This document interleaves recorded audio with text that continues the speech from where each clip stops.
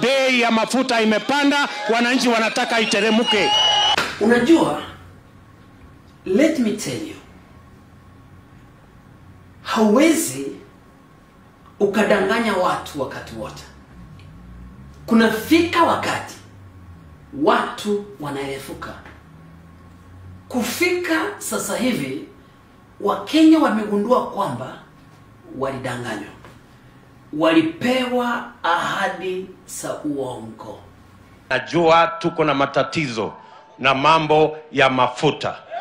Tuko na matatizo kwa sababu ya mambo ya taxes ambayo inaongeza bei ya mafuta. Mimi nataka niwaambie, hii mafuta inaongezwa usiku na mchana. Mimi nataka niwaeleze ya kwamba these people don't understand the damage they are doing to the people and the economy of Kenya. Kwa hii taxes wanaongeza usiku na mchana. As we are talking right now, there is no single promise that Kenya Kwanza government has fulfilled. I commit to provide mothers of newborn babies with diapers for their children for a minimum of 3 months paid for by the government of Kenya. Serikali ya Kenya Kwanza ikiongozwa na William Samoei Ruto walidanganya wa Kenya. As we are talking right now, Kenya Kwanza government is not undertaking any mega project. Hakuna project wamefanya tangu waingie mamlakani. They are not constructing expressway. They are not constructing SGR. They are not constructing any mega project. Hakuna project wako nayo hata moja. 1 year since they took power. Regardless, they have decided to balloon taxes, to add taxes on top of taxes. They have decided to continuously raise the price of fuel. And they promised the Kenyans that they are not going to touch taxes. They are not going to raise the price of fuel. And they will make sure that they will lower the cost of living. As we are talking right now, the cost of living imepanda. Bei ya mafuta imepanda. Dollar against the shilling, yo, imepanda. The economy of our country is going down. Swali unafaa kujiuliza, ushuru ambao tunaokota kila siku unaenda wapi? Ukiwauliza watakuambia kwamba tunalipa madeni. Madeni gani?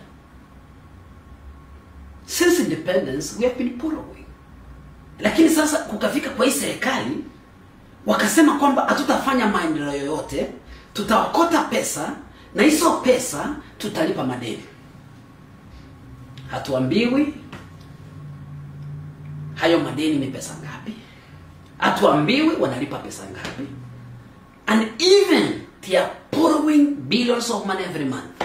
Now we don't know how much they are borrowing. My fellow Kenyans, I want you to wake up. Because looting that is happening right now in the government ni kubwa sana. Kama maisha ichakuwa magumu kwako, sijui unaishi Kenya gani. Uhuru Kenyatta, yes, alikuwa mlevi, lakini hakufanya maisha iwe magumu kiasi hiki. Ingawa alikuwa mlevi, alituachia SGR, akatuachia expressway, akatuachia barabara. Lakini as we are talking right now, this government is not undertaking any major project in our country. They are saying that they are saving money to pay debts. I've never seen a disastrous government as this one.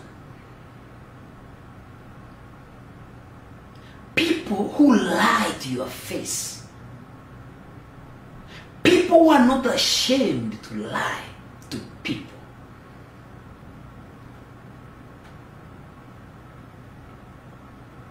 Sahi wako kwa serikali. Sahi wako kwa serikali. Lakini bado wanakuambia wako na mipango. Bado wanakuambia watafanya. Bado wanakuambia wametenga.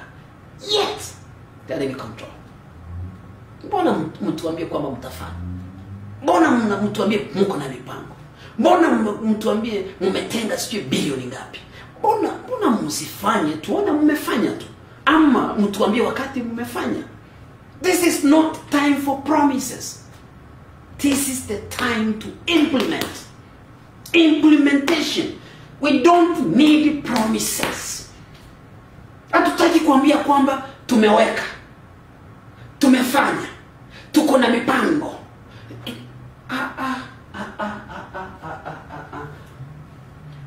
We have got used to that language. We don't want to hear it anymore. Tunataka kuona vitu zikifanya. As Kenyans, we want to pay taxes. Lakini shida ni kwamba overtaxation again is evil. Tunataka kulipa ushuru tutengeneze nchi yetu. Lakini overtaxation, to overtax people of Kenya is not only demonic, it is satanic. Huyo ni mtu ambaye hana huruma. Huyo mtosha ushuru. This taxman, who is also the president of Kenya, yeye unajua hajui shida ni nini. Kwa sababu chakula anakula State House, mwananchi ndiye anamlipia. Gari anatumia, mwananchi ndiye anamtumia. Usafiri wake ni mwananchi anasimamia. Breakfast yake asubuhi, mwananchi ndiye anamsimamia. Rent yake, mali nyumba anaishi, mwananchi ndiye ana-maintain. Yeye hata mshahara wake hatumii. So he doesn't understand the suffering that Kenyans are going through.